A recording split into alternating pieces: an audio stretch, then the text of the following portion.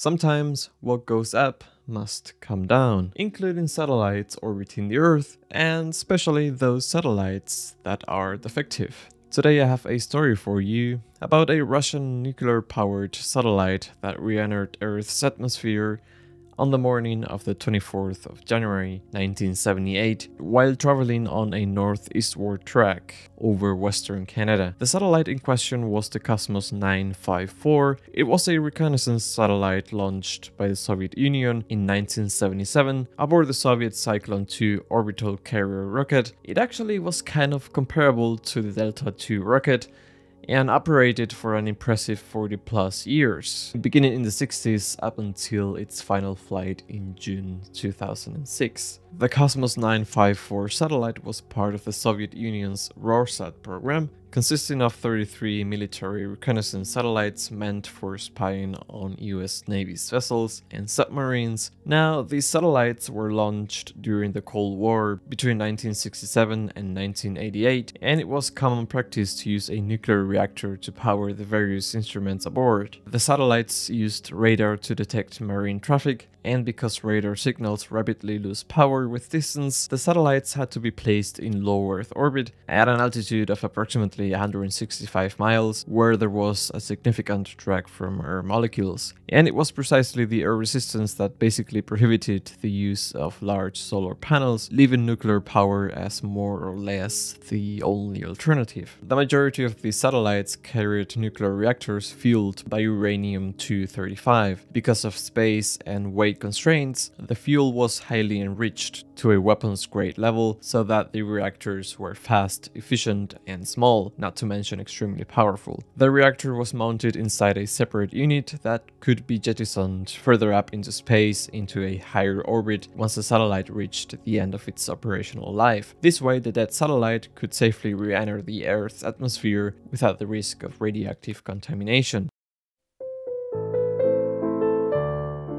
But alas, in life, and especially in space, things don't always work out as planned. Even though the satellite was intended for a long-term on-orbit observation, not long after it arrived in space, Kosmos 954 already seemed to be doomed for failure, since by December of 1977, merely 2 months after its launch, the satellite had deviated from its designated orbit and its flight path was becoming increasingly erratic as Soviet operators struggled to control their falling spacecraft.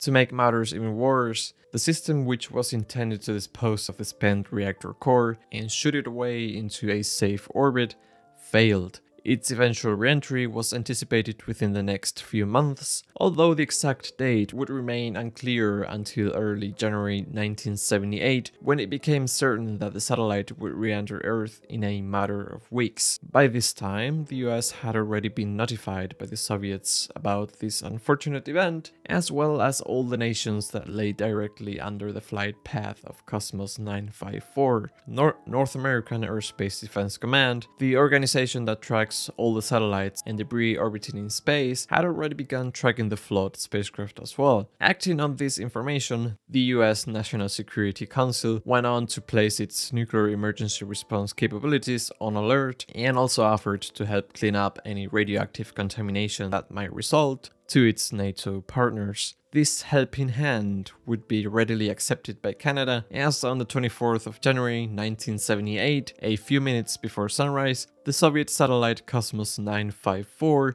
which was carrying a nuclear reactor that contained around 50 kilograms or 110 pounds of uranium-235, entered the Earth's atmosphere and broke up over Canada. Debris from the satellite fell along a 600-kilometer path from Great Slave Lake to Baker Lake, including portions of the Northwest Territories. On the same day, the American response team arrived in the neighboring country and reported to the Canadian forces for assistance in recovery efforts.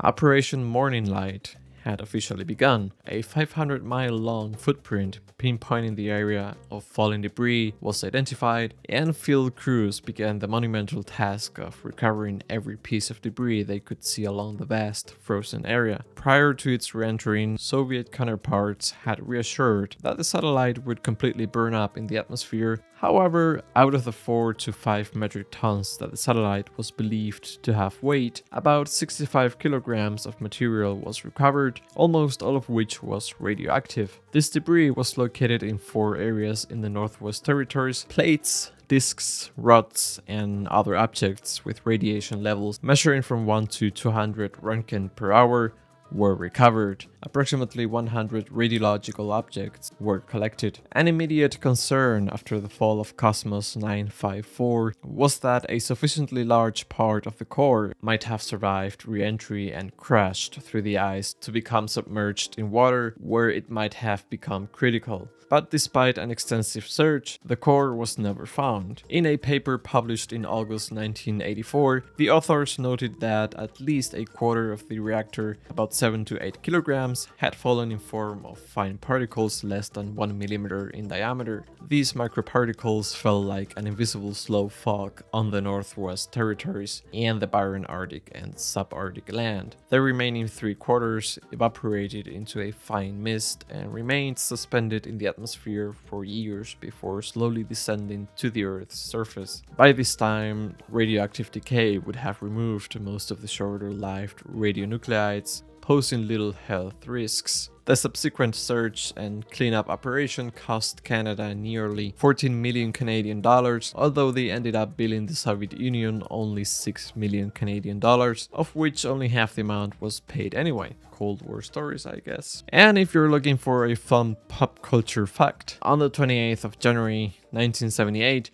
a mere 4 days after the satellite's re-entry over Canada, the episode of Saturday Night Live featured a running gag about a radioactive debris from the crushed satellite having created giant mutant lobsters heading for the US East Coast. The story concluded with them invading the television studio at the end of the show.